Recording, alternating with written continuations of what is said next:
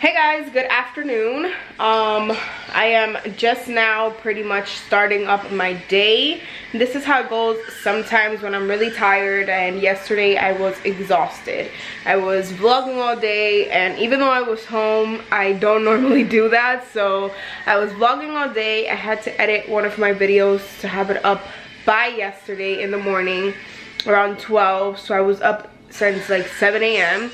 And then on top of that, I had to edit yesterday's vlog and upload it to be up by like 9:30 something.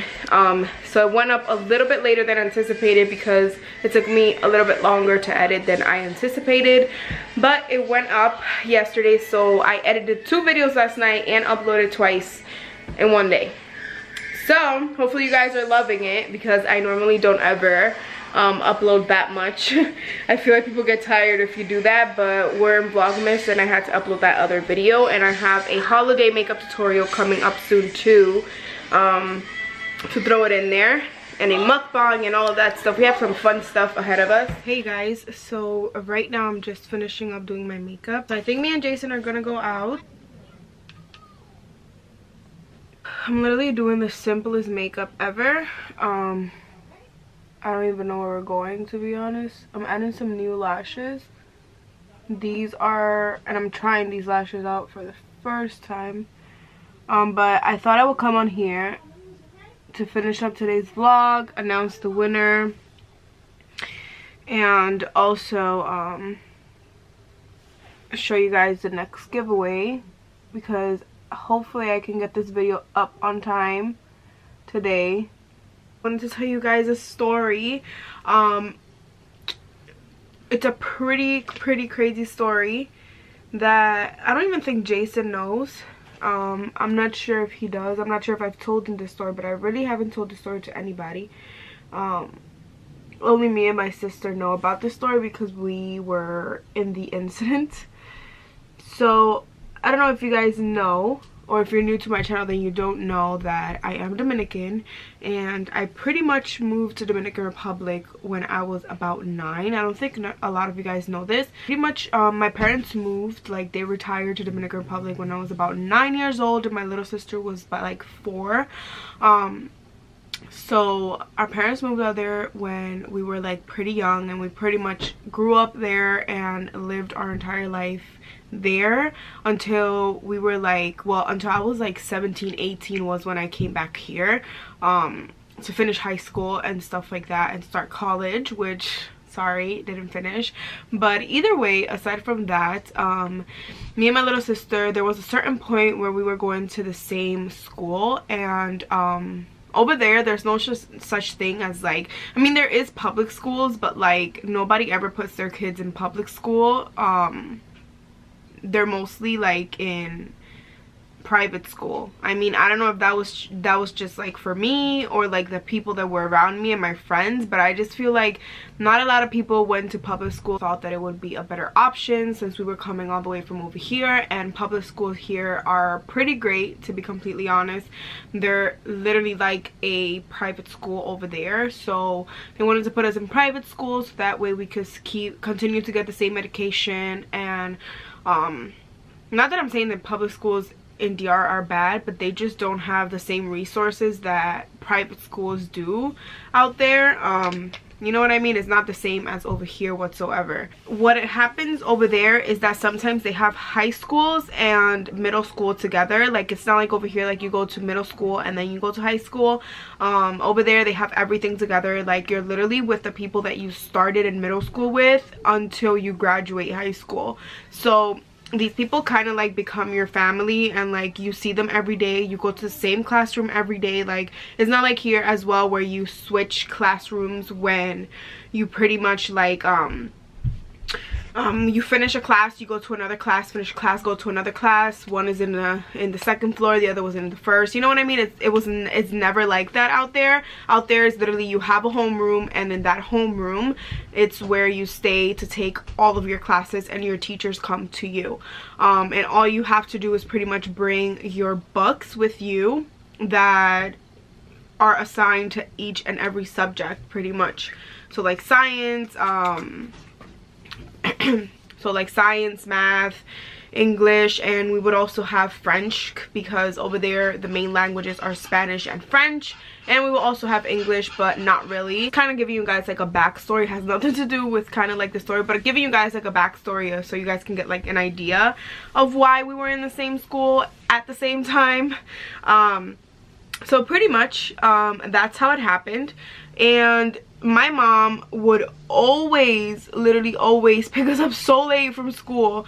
Like, it's not like over here like you could put a kid in a bus and like we had been in buses before and stuff like that, like that they would take us home and bring us back home, or pick us up in the morning and take us to school. But when we switched to this certain school because we moved, our mom always used to bring us to school in the morning, drop us off, and also pick us up, which was not the best idea for my mom, because my mom is not the most punctual person, if I do say so myself. So she was always late, literally, and we will, like when it came to this point, like it was like at this point we were being picked up so late from school that it was just like not okay, first of all. Okay, and like I'm not blaming my mom for the situation, because it's things that happen and you can't avoid them. Like, you don't know that that's gonna happen, you know what I mean?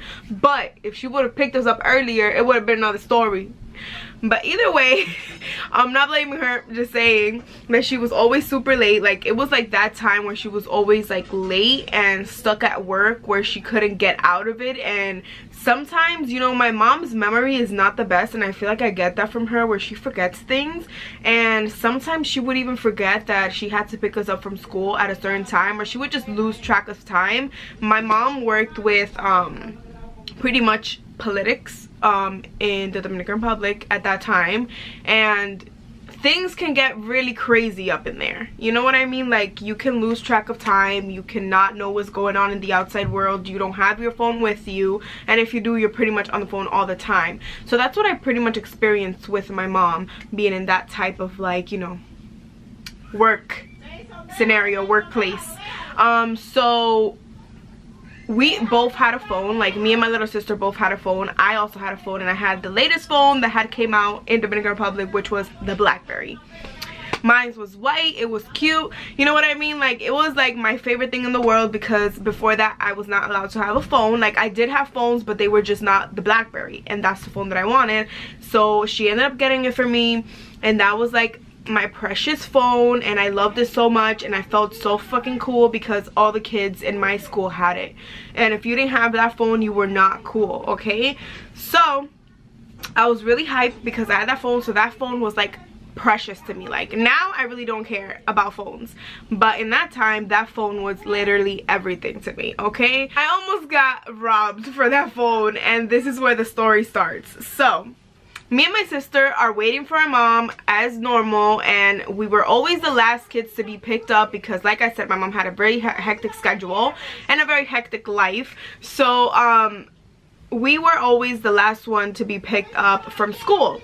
We were already used to this. Teachers already knew this, but it came to the point where I don't even know why they would do this, to be honest. Like, it came to the point where you will have to sit outside and wait. It came to the point where you had to like sit outside and wait for your parent to come and get you, because they had to close the doors of the school because the cleaners will come to clean the entire school, or whatever the case may be, which I don't find any sense in, because at the end of the day, like, it's a private school. You're supposed to take care of your children and not have them waiting outside exposed to the world for their parents. If their parents didn't come on time, like, they're still supposed to be inside. We got switched from that school, just letting you know, because of that. But point is, we were told to sit outside, like literally with the gates closed of the school and everything. We were told to wait outside and sit outside and wait for our mom, because she was about 30 minutes late and she was not picking up the phone. Like, I have no idea where this lady was, okay? And whatever, so we were waiting outside, and I was just on my phone, you know, talking to my friends and talking through BlackBerry Messenger, which that was the shit back then. That was my shit, you know, dame tu ping and all of that. So my ass is over here like this, just sitting there, and my little sister's next to me. She's on her phone just like watching stuff, and I'm just there like chilling with my friends, right? And then the thing, then this guy is coming in a pasola, And what a pasola is like a little bike. It's not an actual motorcycle, but it's like one of those that is like, it's just one thing and the 2 little wheels. I'll put a picture of it so you guys can know what I'm talking about. But pretty much he comes in a pasola and he has a construction hat on. It's red, a construction like helmet, and he has construction clothes on. Which means, or which meant in Dominican Republic, or means that he is from the electricity people, like, you know, just people that you just know who they are because of their uniform. And over there, it's not like over here that you could just pay your light through the internet. I don't know if it's like that now, but over there you literally physically have to go to the actual office and pay your light bill. So I would always see these people, the way they were dressed and the uniforms that they had, you know what I mean? So I'm like, oh, this is just the guy, the lights, you know what I mean? Like, he's not gonna do anything. He looked sus, but I was like, he's not gonna do anything, right? First thing I do is go back to my phone as normal, and this guy literally pulls up right in front of us. And I see that he has something like right here underneath his jacket, like his construction vest. And I'm like looking at him and I'm thinking like, oh, maybe he's gonna ask me for a direction, so I'm gonna just ignore him, right? That's my like initial reaction. And then he just slowly starts taking out his gun. Okay, this guy had a gun. Okay, let me like put this a little bit further away. This guy literally had a gun, you guys. Like, he had a gun. This man had a gun. A freaking gun. So he literally takes the gun and takes it out and he points it at us like this from his thing, so like nobody sees it, right? Because nobody's around, first of all. And my first initial reaction was scream, throw my phone over the fence. I didn't even care about anybody else I didn't even care about my little sister. I didn't care about my life, because he wanted to rob my phone. He wanted to steal my phone, okay? So I didn't think about anything else but my freaking phone. Like, who am I?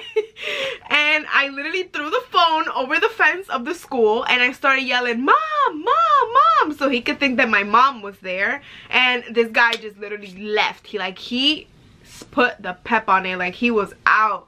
And I was just like, and then the people at school actually opened the door for us to wait for our mom inside of the freaking school. That's when they decided to do that, when we were about to get freaking killed, okay?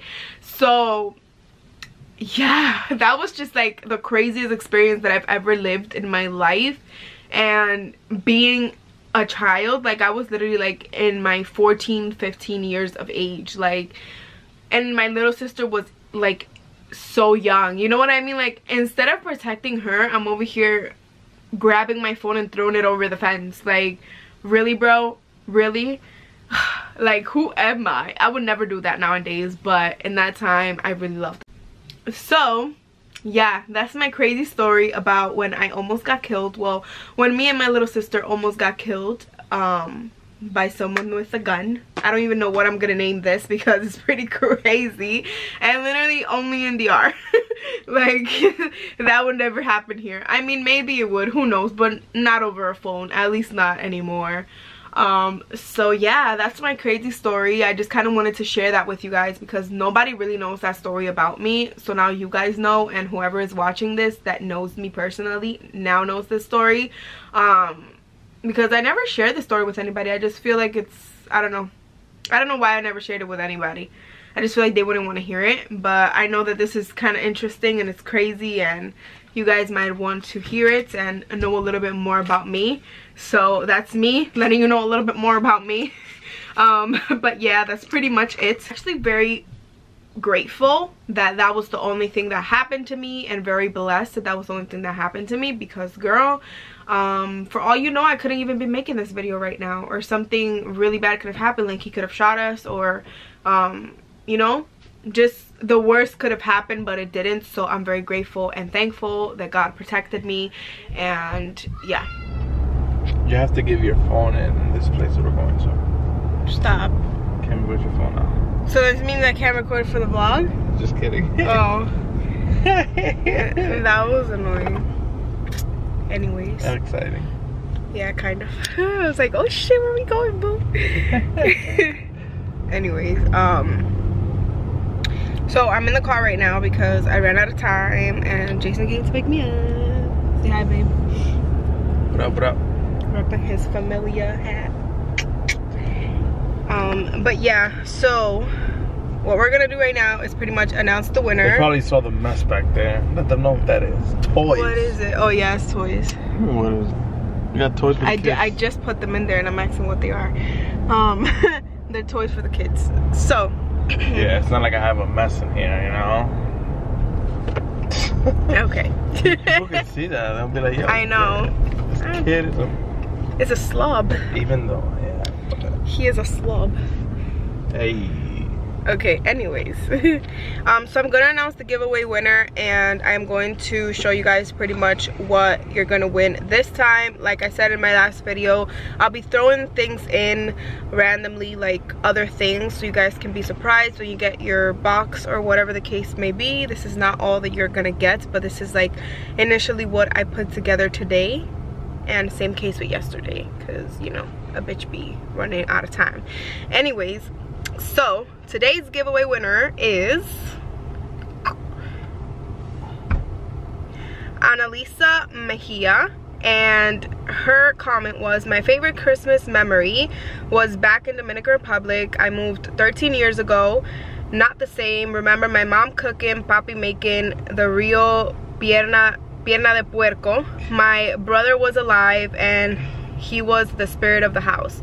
Sad, but I'd rather keep all those moments and treasures. Thanks for the giveaway and good luck. Happy holidays to you all. Happy holidays to you too. I'm very sorry to hear that your brother passed away. So sorry for your loss, but it's a good day because you just won the giveaway, girl. So send me your address. If you have me on Instagram, send me your address, or we'll figure it out how I can get your address and stuff like that to send over your package. So yeah, now I'm just gonna pretty much let you guys know what you're gonna win really fast because my camera is dying, so that's great.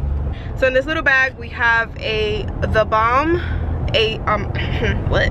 We have an eyeshadow by The Balm. We have a highlighter palette by NYX. We have a setting spray by the brand Certix or Certis. I have no idea, but I've seen this brand before. We have a liquid lipstick by NYX, and we have a whole bunch of other little goodies in here. So this is the second giveaway prize. I have some more stuff in here. I have a mascara from Maybelline. Hope you guys can see that. I have a tinted face, pretty much sunscreen, for those of you that don't really like to wear a lot of makeup. I have a Vice lipstick from Urban Decay. What else do I have in here? Is that it? No, there's two more things. I also have another eyeshadow palette by e.l.f. This is one of their holiday collections eyeshadow palettes, so I'm sharing it with you guys because I have 3 of them. And then we have a lip balm from Pixie. So that's pretty much it. That's what we have here. Once again, I will be adding some other things into the package, so that's that. If you guys do not know the rules, pretty much the rules are to be subscribed to my channel, turn your bell notifications on, like this video, and comment down below what is the craziest experience that you've ever had in your entire life, because that's what this video is about today. So comment that down below. And also for an extra entry, you can pretty much tag me on Instagram in your stories, pretty much showing that you're watching my vlog. So that is optional. You can do that if you want to, but if you want an extra entry, then you can do that. So congratulations to today's winner. This is the end of the video, you guys. I am closing it off here. We're actually going somewhere now, but I'll record on my phone for tomorrow's vlog because my camera is dying. But I'll see you guys tomorrow in tomorrow's video. Peace.